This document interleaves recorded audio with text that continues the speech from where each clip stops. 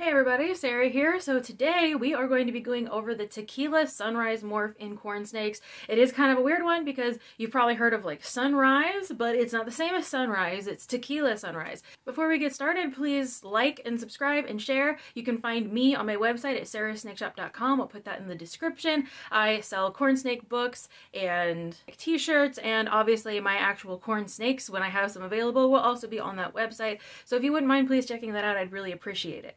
I also want to take a minute to thank all of the members of this channel. You guys have really helped keep me motivated to continue doing this, and I also upload little extra videos for members every single week. So if you guys would like to become a member, you can click join under any video. It's $2 a month and you get exclusive content. I plan on doing live videos eventually where I do like live Q&As, and whenever I do pick up steam on that, the members will be the only ones that have access to those lives after they are over, as well as some other videos that I upload here and there, or like little outtakes or excerpts from long videos that didn't make it into the final cut. So thank you so much to all of the members, Manasseh, Jelly Dots, Melissa, Raul, Black Tongue, Amy, Bridget, William, Robert, other Amy, and April. Thank you guys so much for being members and for your continued support. I see that some of you have been doing this for 2 months and 3 months, so you guys are amazing. Thank you so much, and I'm going to jump into the video now.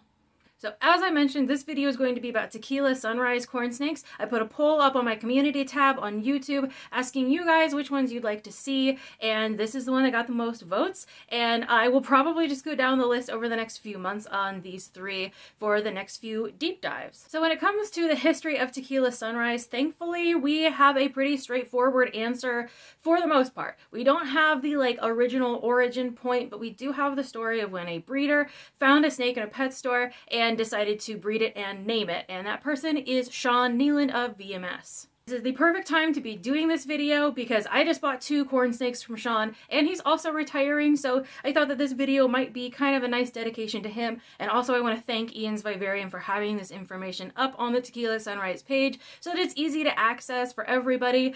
Most of the morph information is not easy to access. You have to go digging through old forums, and sometimes that information's completely gone because the forum is gone. Ian's Vivarium original forum is now gone. The Sea Corns forum is gone.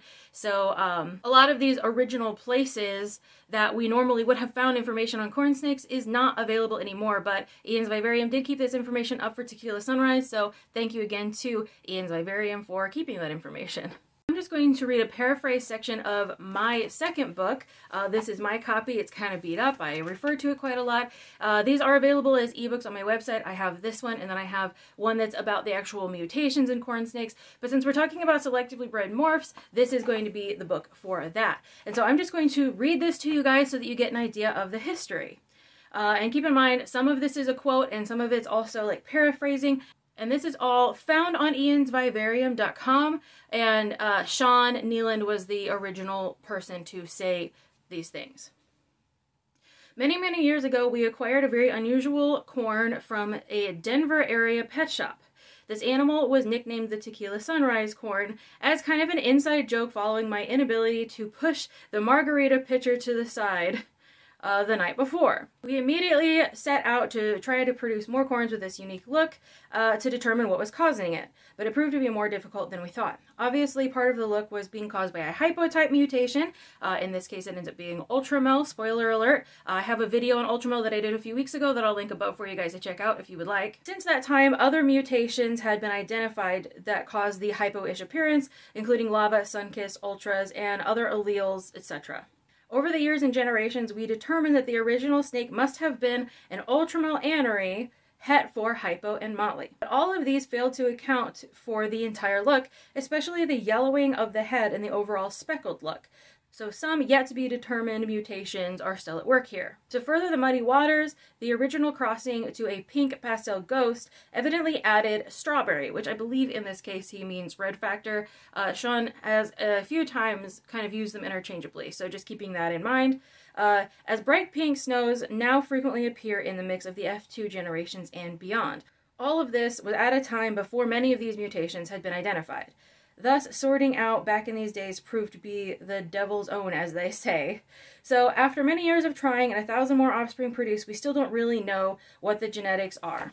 And that is still pretty much true to this day. We know that there's heavy frosting in the look of these snakes, as well as really heavy yellow, especially on the face and on the neck and on the sides. And sometimes these snakes will even have yellowing that goes all the way down their sides, all the way to the tail. And you can see it a little bit on the belly as well.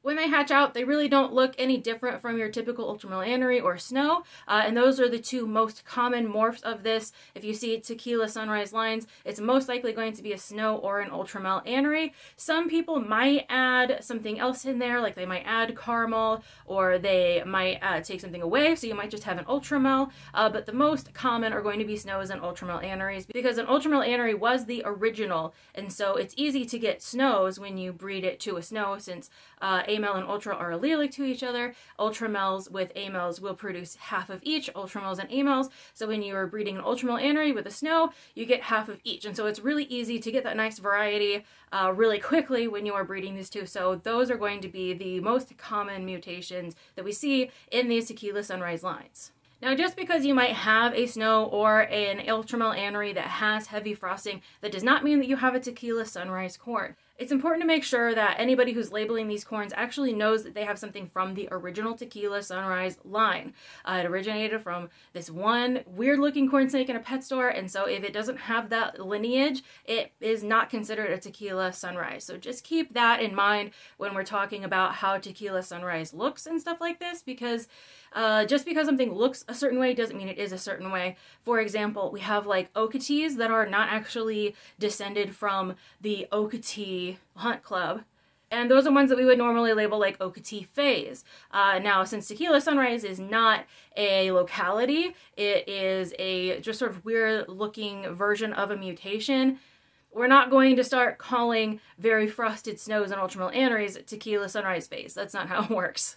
It is true that the original ultras were a hybrid from a gray rat snake. At least that is the sort of main story that we're sticking to. The history of ultra was still up in the air for a very long time, and it still kind of is a little fuzzy because it was Andy Barr and Mike Falcon who were working with those, and they were also working with a lot of hybrids and integrades with corn snakes, and they kind of said, hey, we don't know if this is a hybrid breeding or if it was a naturally caught hybrid or what have you. Maybe it's a pure corn snake. They didn't know, but then they eventually did come out and say, yeah, it's most likely a hybrid. So taking that into consideration and knowing now that the original corn snake that was labeled Tequila Sunrise was an ultramarine, we can figure that a lot of this yellow and a lot of this weird frosting probably did come from some sort of hybridization between a corn snake and something else. Sean did say that he started selling these corn snakes in about 2003, which was right around the time that Ultra and Ultramel started becoming really popular also. So this could very well mean that Mike Falcon and Andy Barr had produced some of these hybrids that had this Ultramel mutation, because obviously if it was het from Motley and hypo and there were other things going on with it, it was probably in a breeding project and was then sent off to a pet store. So it may not have been them directly, but it could have been maybe someone who had it just secondhand, who knows. But since ultras were relatively new at the time and had just sort of started gaining momentum, it's very likely that this snake that was found in a pet store was relatively closely related to the original hybrid, and that could be why it is still so very strongly looking like the hybrid version of this snake. Around that same time, Don Soderberg had started selling what he called frosted creamsicles. Creamsicles being the amelanistic version of the corn snake and Amroy's rat snake hybrid. And they weren't actually creamsicles. They actually came from Mike Falcon and Andy Barr, who originally produced this hybrid. And so it's still, like I said, very highly possible that all of these things originated from that first breeding and then were just spread out and not really honestly sold as what they were, which was hybrids. And so the fact that all around the same time we had Ultra and Ultramel becoming popular, we had Don's frosted creamsicles that originated with Mike Falcon and Andy Barr, knowing that they were some sort of rat snake cross, and then we also had the Tequila Sunrise coming out all at the same time. It makes sense that all of this just originated with Mike Falcon and Andy Barr, and with that original hybrid, whether it was a wild caught hybrid that they bred back into a corn snake, or whether it was a captive bred hybrid breeding. We don't really know for sure, but regardless, we are pretty sure that there is some sort of hybrid blood, and because it's so close to that hybrid breeding, that's probably why it maintained so much of that look. And since a lot of people like to keep the lines pure and they don't really outcross Tequila Sunrise too much,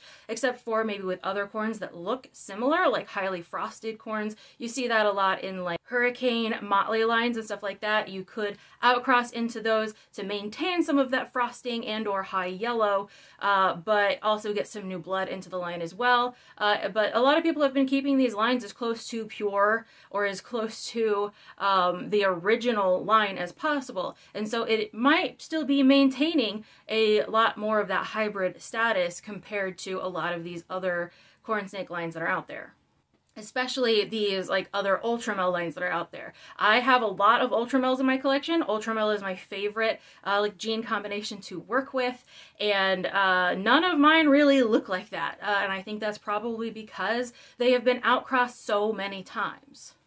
The original snakes that Andy Barr and Mike Falcon produced, they started calling them gray snows, which makes a lot of sense when you're talking about the Ultramel Anery combination, because it is genetically kind of a snow, but it is gray, and so it makes sense that they would call it gray snows. And those were some of the very first Ultramel Aneries ever to be in existence, and a lot of these other weird looking Tequila Sunrise, Frosted Creamsicle looking snakes came out of that original gray snow corn snake that was produced, or corn snakes that were produced. We're still not sure if it was a whole clutch of snakes or how long Mike Falcon and Andy Barr actually worked with this project before distributing it.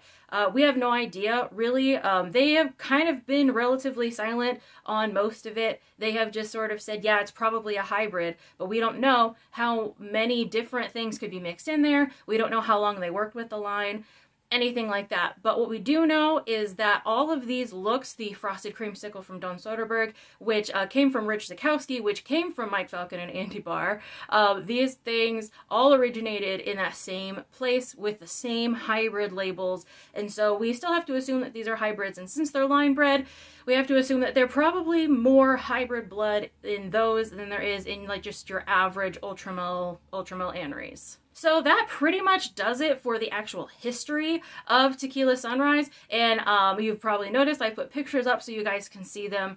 And now you kind of have a better idea of what Tequila Sunrise is and where it came from. The question is, are there any other gene mutations causing this? And the answer is, I have no idea. I do not work with Tequila Sunrise. It would be a really cool project to work with, especially since I already have a lot of Ultra and Ultramel in my collection. It's just not something that I've been able to prioritize lately. A lot of you probably know I've had some health issues, and I'm still having some health issues. I've had to pause this video 100 times to take a breath. So all that is to say, it just hasn't been a priority for me to add new projects in. However, I think that the best way to approach finding out if there's more is finding a wild-caught corn snake that doesn't have any known gene mutations. Of course, if it's wild caught, there's still a minute chance that there's going to be some gene mutations. I think even a sun-kissed was wild caught not that long ago, if I remember correctly. So it can happen, but getting a wild caught and breeding that with a Tequila Sunrise, I would personally go with a snow instead of an Ultramel Anery, just because then you're going to know exactly what hets are there. If you breed an Ultramel Anery to a normal, there's a 50% chance that the babies are going to be het Ultra and a 50% chance that they're going to be het Amel. They're definitely going to be het for one or the other. We just don't know which is which, so it might just be easier to breed a Tequila Sunrise Lion Snow with a normal and then breed those offspring back together and just see what those babies look like. That's going to be your best bet to figure out how this is inherited or if there's anything special going on other than just the hybrid blood. So if anybody wants to take on that project or has taken on that project, I would love to hear about it. I know that if anybody starts on it, even this year, if you have a wild-caught corn snake and a Tequila Sunrise Snow and you breed them together this year, it's still going to be 3 to maybe even 5 years before we can really see what any of that actually looks like. So if you decide to do that project, I would love to hear about it. You can email me at sarahssnakeshop@gmail.com. I'll put all of my links and everything down in the description so you guys can just click instead of having to guess on how to spell my name or whatnot. So I think that that's going to be it for this video. Thank you guys so much for watching. Like I said, like, subscribe, share, do all those things. And if you would like to support me financially a little bit, you can become a member of this channel and you can cancel it anytime. So if you only have that $2, but you don't think you're going to have $2 next month, that's perfectly fine. One is fine. Or you don't have to give any money at all. And the best thing that you can do without any financial thing is just like and comment. That will kind of boost the algorithm. I don't love doing all the algorithm stuff. I know this is all tacky and people hate it and I hate it too. But it is what it is. If we're going to get the word out and we're going to educate people on corn snake morphs, this is the best way to do it. So thank you guys again for watching. I'll see you in the next video. My life has been so crazy. I don't know what the next video is going to be, but I'll come up with something cool, I promise. It'll probably be the egg laying video because I think I have everything recorded for that now. So look forward to that and I'll see you then.